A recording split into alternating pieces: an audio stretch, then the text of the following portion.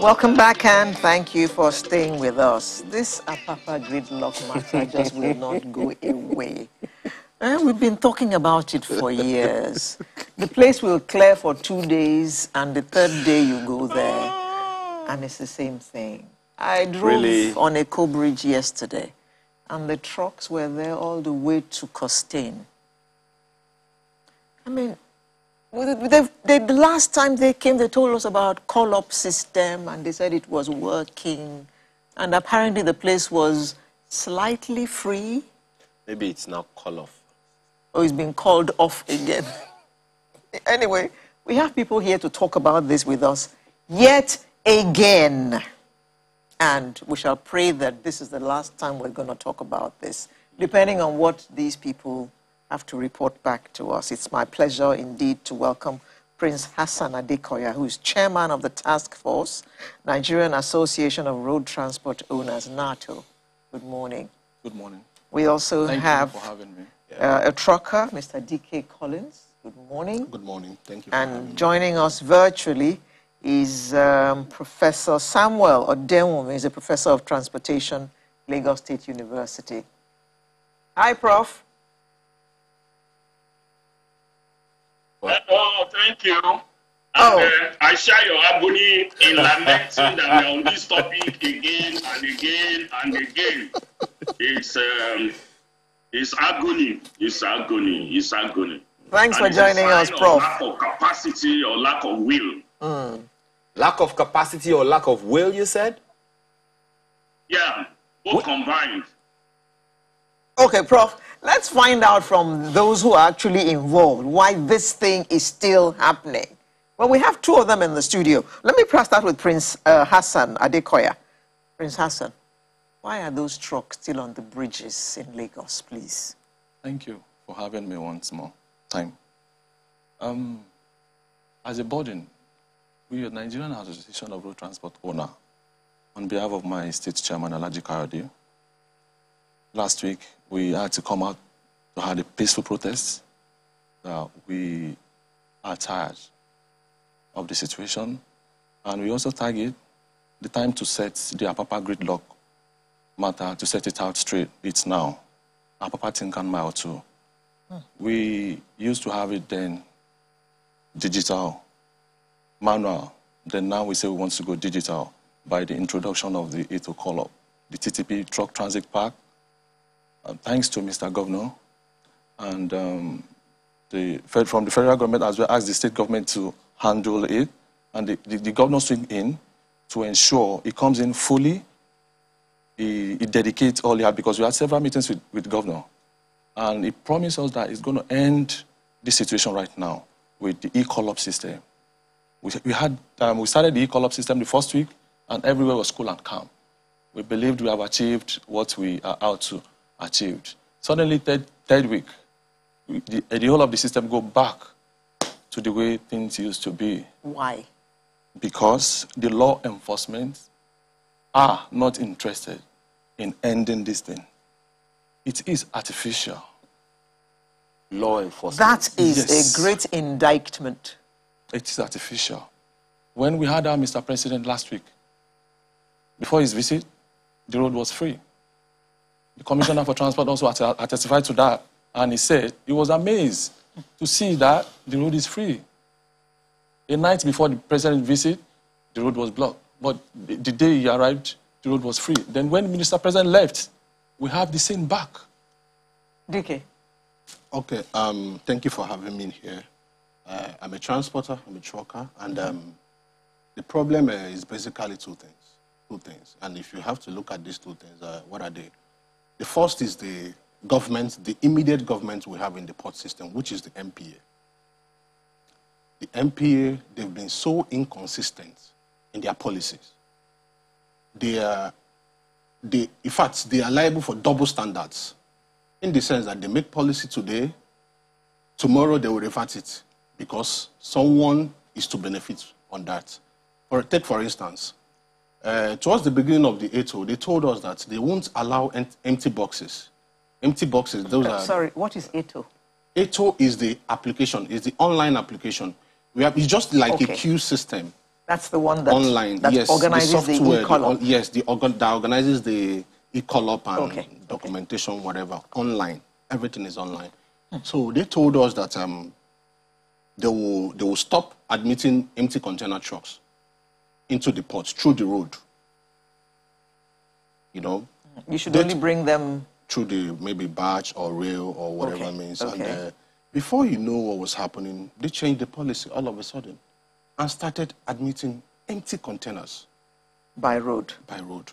Now we asked them why. They said they changed their policy. Okay, that they want to start admitting empty containers probably maybe during a particular period of time. And we said it's no problem.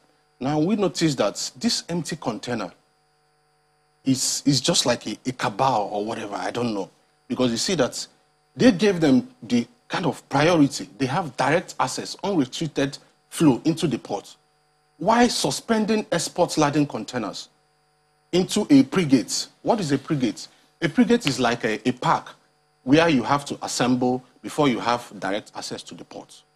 They suspended export containers into the pre-gate. And when you enter this pre-gate, for you to come out from the pre-gate and access the port, you have to pass some areas, some rigorous places, whereby you will be stopped by the enforcement team. Sometimes they will bring some other trucks to join at those lines. Who are they will they? pay. The enforcement teams. The enforcement teams are made up of police, the LASMA, the FRSC, and under that bridge, we have the presence of navies, Nigerian Navy, disturbing the movement of export-laden trucks. So, Prince, are they the ones you were referring to? I am referring direct to the NPA. They are the lawmakers. Okay. They come out with different kind of policies, dubious policies. Okay. Now, Professor, why do you think that this question of this Apapa matter has been simply intractable? We've been talking about this thing now for about 4 or 5 years, and we still have the same problem. Yeah. Well, before I answer, please let me do 3 call-outs. I call out on the minister that it is time to whip the big stick. We cannot have an economy that is dying, and the only esophagus that is bringing food in to our body system, that is Apapa port, is being choked by some selfish individuals. Their incompetence, be it corruption, or be it whatever. We cannot continue to describe this problem. We have to clear it. And I'm glad the minister has recognized this problem, because 2 issues. When the president came, the road was free. He himself was surprised or flabbergasted, if you want to use that word, that how can this thing clear in a day? Whatever method you use to clear it, can't we use it in a sustainable manner? And when the presidential task force came, they did some magics, and the thing could not be sustained. Immediately they left. Now, so I call on the minister, now that he has recognized the problem, he has seen the lights on the road to Damascus. Let him wield the big stick in the interest of this nation. If that is one thing he could do, that is something when you do, the country will breathe a sign of relief. We are borrowing money all over the world because we cannot think of creative way of getting our economy functioning, and our economy cannot function. Because as long as you cannot export, you cannot make money. So that is not the first call out. The second call out is to the Lagos State government. Mr. Governor, sir, part of your campaign is that you will clear Apapa Gridlock in 90 days. Don't renege on your, you've been smart everywhere in Lagos. How can you just surrender and raise up your hand is it in frustration? Is it in lack of capacity? Is it in lack of will? Whatever it takes, you said you will call out their names and shame them. We have not had that since. Call out name and shame, because in the end, it is your backyard that is having the problem. And if you solve it also, you are solving it for the nation. You must bring your finance, your energy, your intelligence, your goodwill. If you have to sleep at the front door of Mr. President to clear this problem, it is not the number one problem that the nation needs from you. The third person is Mr. President himself. If he is fighting corruption in arrears and in reverse, and corruption is working on all fronts, on all fronts, naked in Apapa, and we are all seeing it, and he cannot do anything about it. So does he want to leave this to the next coming government, to not starting probe, starting tribunal, chasing FCC, chasing the rat and enter the jungle? We plead with Mr. President, please, where corruption is walking around in Apapa, just demonstrate your fight against corruption, number one in the country, that is live, walking around and visible, very big as an elephant, and walking majestically at the port.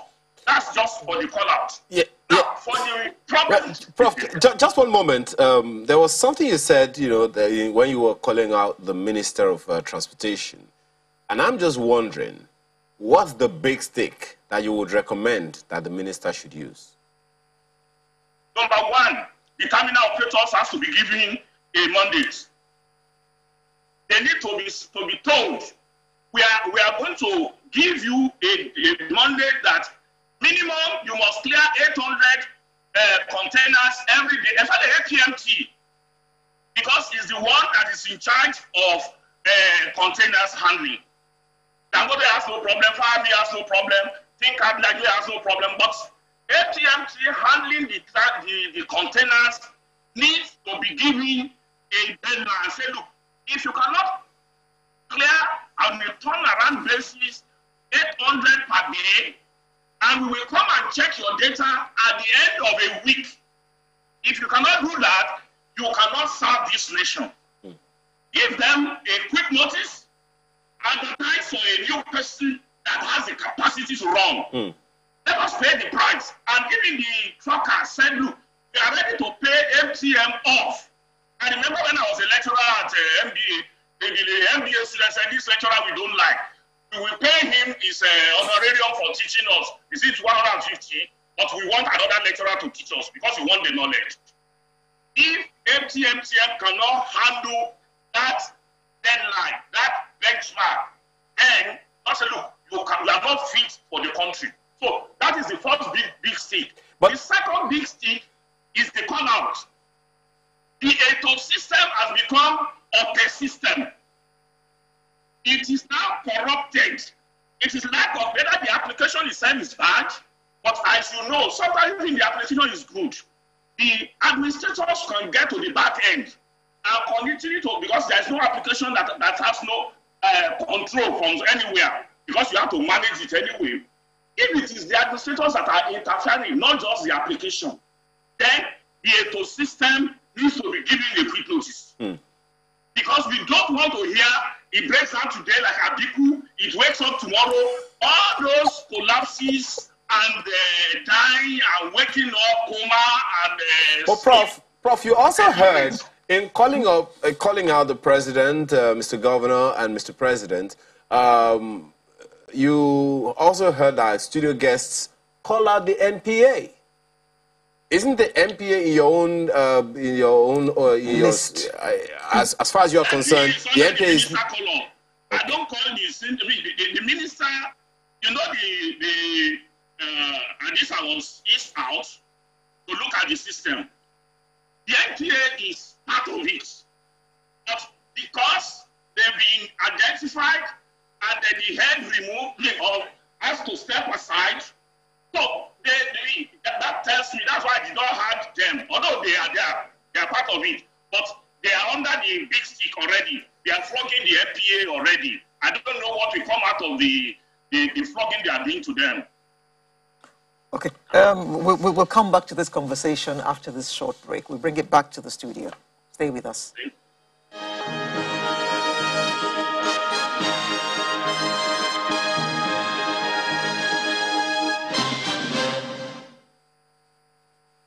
got here on by 1 a.m. So they said export could not go. That because an order. The Niger was on order from who? I don't know. The people on duty last night. They said export could not go. That they should be on. That they should be on the line. So my truck, I just got a call from my driver about 1 hour ago. They want to tow him. That they've started beating them. I said why? That didn't tell them that he's on money. He said he did. But on getting here, they injured one driver. So this vehicle to the chopper. So they were not saying the truck was not from Lillipon. No. So I asked them, is it on my Lillipon that is on the transport? No. Explain how you did your booking. On second, I was trying to propagate. So Lillipon was rejecting. So I went to the Eto customer care. Now why can't I propagate my truck to Lillipon? They said they are not receiving export for now. I said, okay, where should I take it to? They said, now. Which Eto customer care told me that? So I booked the brigade to now. I took the truck there. The truck was there. Since on the 3rd of June, they released him on manifest on the 15th. Even at the Jola Sipas, they collected 10,000, 15,000, all the police on the bridge, they collected 10,000 before I could get here. Gotten here at 1 a.m. this morning, they said there is order from this thing, Niger was shut down. Export could not go down, they should be on the line. So my truck was on the line. Now they've told my truck. Okay, sorry. What happened for this truck if they can fall inside this gutter like this? Not them, not the last man people. They don't control the motor. Wait, when it happened? They're not here. Which time? That's about 30 minutes ago. About 30 minutes ago. I hear you. They're not around. Where you did? Wait, where you did? Me, I did inside the motor. I did for line. For line. Did for export and export? Yes. Did for export line? Yes. Okay. So when do they come carry the motor for your hand? Okay, then come enter, say make I give them the motor. I say no, how I go give you my motor? That's why they begin to beat me, they drag me. So I start the motor they steal. So they come carry the key, turn them back, they want up the motor no they up for key, now down. So I see them plenty, one come put them for gear, that's what the motor. From I want to try to control the motor, they don't allow me see my hand, they hold me. The motor go for under quarter. So where your color paper? My color paper see my somebody.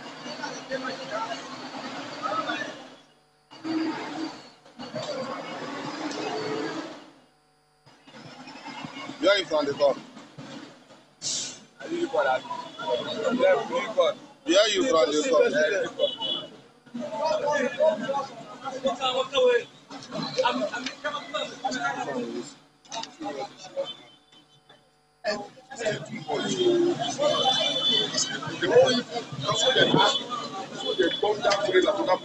This thing happen now. Which day you dey road? Which day you enter road? From which time? From Lillipon you come out from here? From where you come out from? From where you come out from? Eh? From Lillipon. The garage is where you come out. And the first garage. So what did I come tell you now? They don't talk anything again. Say me they go 5 way carry the motor come out. Nobody told the motor now. Say me they go buy Okada. Say me go buy Okada for the person and they cost am. They do now. They buy Okada for the person. And this motor I want to ask, it happen and they carry the motor and they want carry go. I don't carry my motor go. Okay, what they tell I do? They for line. They say they carry my leg like this. Back and they carry left. They want my leg for me that. Where your motor? Your motor, what do you carry? What do you carry? This is an export. Where your paper? DJ inside the motor. Let us say they carry and go. They no tell they don't I follow them. They jack me for check. They say they go beat am. I mean, 2 motor that they carry go. Motor where they carry plenty. Motor where they carry plenty. What is your name? Musa. Musa, what is your name? What is your plate number? Talk loud. Number anybody my you don't know your plate number? Yeah. You don't know your plate number? So where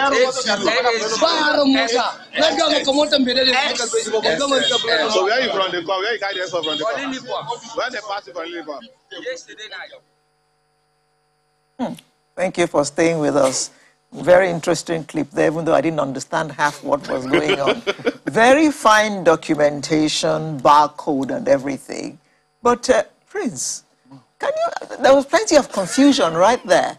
Please, can you decipher to us what was happening there? Thank you. All of these trucks are on ATO column.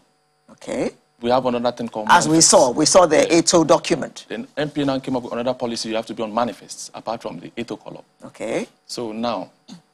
Sorry, just so my head doesn't bust. Who's in charge of ATO? Who is in charge of the... is it different from what the NPA is in charge of? NPA are still in charge of the ATO. Therefore, if you are called up, your name should be on the manifest. Yes. Then the ATO MPA approves you. Yes. To access the port. We have your barcode at the port. Okay. Which we saw. Yeah. Automatically, the gate is automated. You have access in. Okay. But now, what happened there? Those trucks are on the right line, approaching MPA gate. Then we saw some woodlumps. They just came in.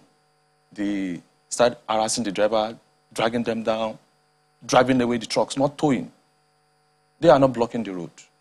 Then when I had that information, I quickly sent a message across to chairman in charge of the committee, one of the committee set up by the committee in charge of the road.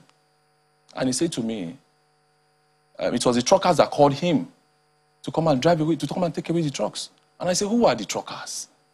But he was there legitimately. He had documentation proving that he was where he was supposed to be. Yes, ma'am. And then someone says it should be driven away. Yes. I'm really confused right now. Is that you want to say something to that? Yeah. Actually, what he said is correct. But what happened was that these guys, you know, how this thing works is that they will do their normal business at night. Imagine... Which guys? The security agencies, the enforcement teams. What do they actually do? Those trucks that are not on the call-up, that are not on a ATO system per se, they will allow them to have unrestricted access, and they will pay, as you heard the lady say, they will pay. Some points they collect 10,000, some points they collect 20,000. Pay to who? Pay to the security agents. They use proxies to collect the money. But DK, we have just established that when you are on ATO, your name is on a manifest. So these guys who are not on ATO, who come along and are allowed in, their names are not on the manifest, so they shouldn't be allowed in. I assume that this documentation tallies all the way into the port, at various points, right into the port. Exactly. So if they shunt on that queue, when they get to the next point, their name will not be on the manifest. So how will they be allowed past that point? Their names... They pay again? Their names are not on the manifest, but they have monies in their pockets. So at every point they pay? They pay in cash. They pay in cash. 1 a.m., 2 a.m., 3 a.m., 4 a.m., 5 a.m. Anytime, even as we speak, they pay in cash. I can mention the different points. CFAX, Total, Area B, Eleganza, every point they pay. Go on. Now, when they start collecting, these are huge money for them. Huge money. They will do anything to sustain it. Now, when they keep doing this thing at night, now the legitimate people that are supposed to be on the line, coming from Lily Pond, because it's a zigzag road, when they eventually come up to join the line, they will frustrate them because they know that those ones will not pay because they did the normal thing. Now, these drivers, they came from the normal process. They came with their documentation, but these guys, they don't care. They'll just say, you, why are you here? They just drag away your truck and tow away your truck. That's why they were complaining. So who should get order into this system now? MPA? MPA is in position to get order into the system because MPA is in control of it too. There was a time MPA stopped export containers from accessing the port for about 3 weeks. And I called it to people. They said it was coming from MPA. I said, what's the letter to that effect? I never got any. So you see that MPA is like in a situation whereby they can just wake up and make a call and say, hey, you stop this particular set. For somebody to stop an export laden container in this country for 3 weeks, The effect was there were containers everywhere around the Bafo, Mowe Bafo, Shagamu, everywhere, export laden containers. And some of them will be carrying foodstuffs. Perishable, exactly. Which will perish before.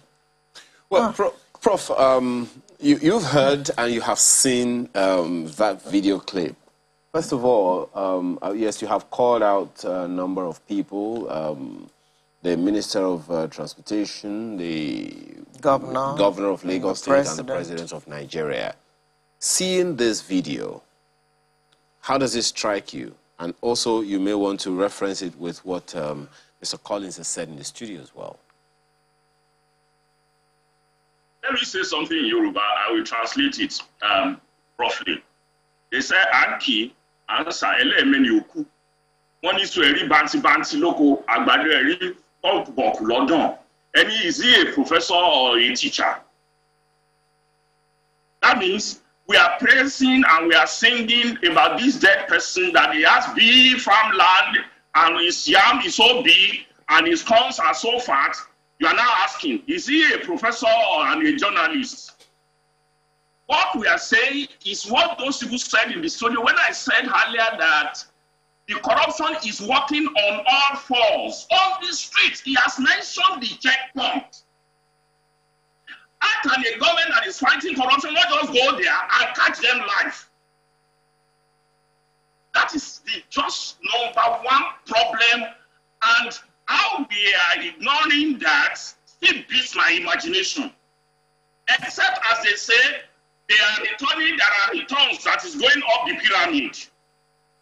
And I have a feeling this will not get to Buhari.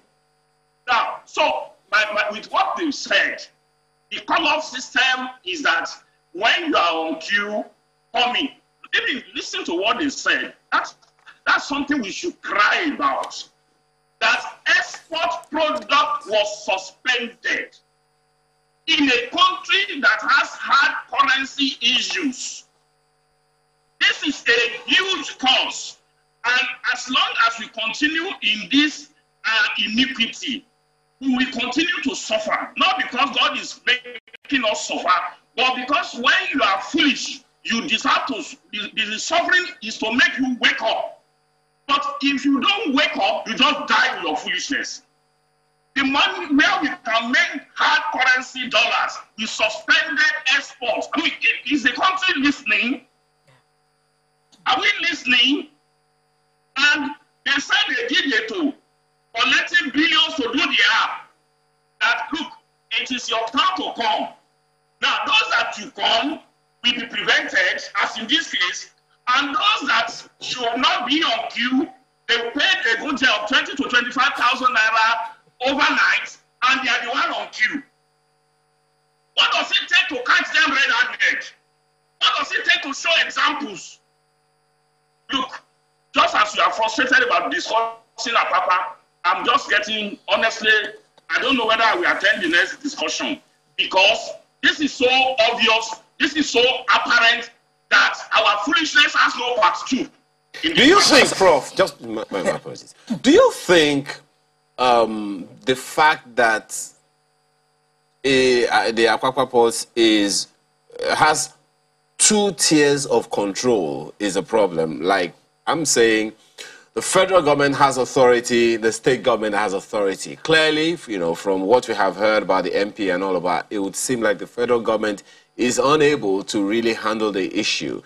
So even with the intervention of Lagos State government can only do as much because of its limits, according to the Constitution, of what, who controls activities at the ports and all of that. So do you see a situation where a full control of the ports by the Lagos State government would help? No, that's not it. Now, that may help, but that's a long shot. Dry dog is good, but it will take time for you to get it dry. And if you want to go that route again, that will take us a long time.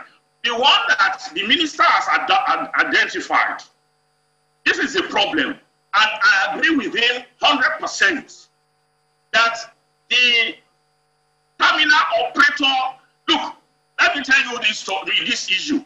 when people are not traffic professionals, when they get into a hold-up and they want to, they will say, we saw this hold-up, and when we get to the end of it, there is nothing, because they don't understand what we call bottleneck phenomena in transport.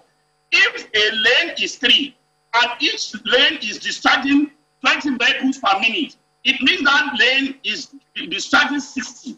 Now, when the bread seller takes one, the yellow buses takes the other, 40 is shut down. Only 20 will go, the 40 will go into backlog immediately. That is what is happening. If a toll is a bottleneck, you have to clear that bottleneck. Now, the ATM terminal handling the containers, they are not able to discharge the coming in. You know, like a queue theory. When they are coming in, you should be able to discharge them and let them get out of the roller. Okay, now, thank you, Professor. Thank you. We've run out of time, but we have to take the last word from the two gentlemen in the studio. Your last word, please, in half a second. My last word? Yes. Is for what should we do now? Where do we go? I would like to appreciate Mr. Governor for his effort to ensure he ends this. But now, we have to go back to the drawing board and put it right. That is the way out. And you're talking to MPA here? Yes, Mr. Dike. Okay, what I have to say is that the MPA and the enforcement teams, they have to be genuine intentioned. They have to come out clear to be able to provide solution.